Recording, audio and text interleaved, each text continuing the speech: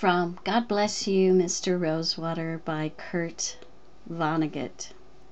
You mean fright about not getting enough to eat, about not being able to pay the doctor, about not being able to give your family nice clothes, a safe, cheerful, comfortable place to live, a decent education, and a few good times?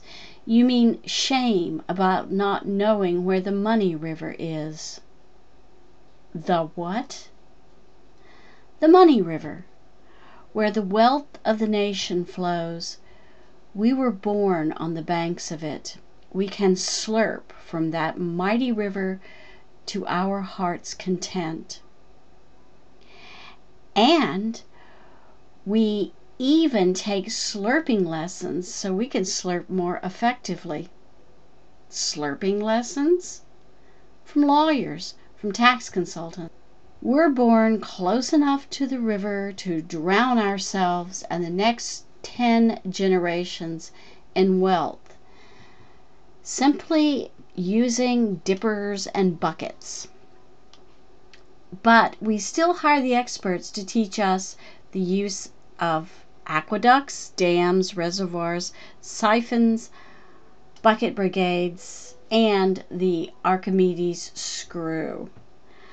And our teachers in turn become rich, and their children become buyers of lessons in slurping. Is it still possible for an American to make a fortune on their own?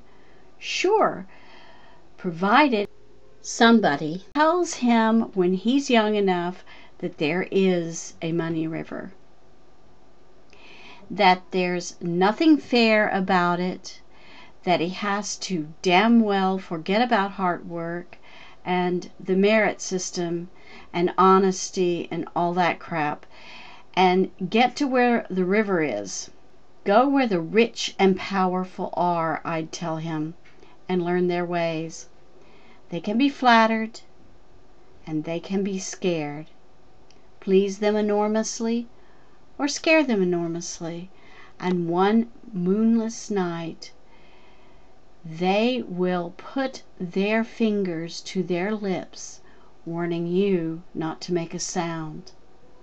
And they will lead you through the dark to the wildest, deepest river of wealth ever known to man.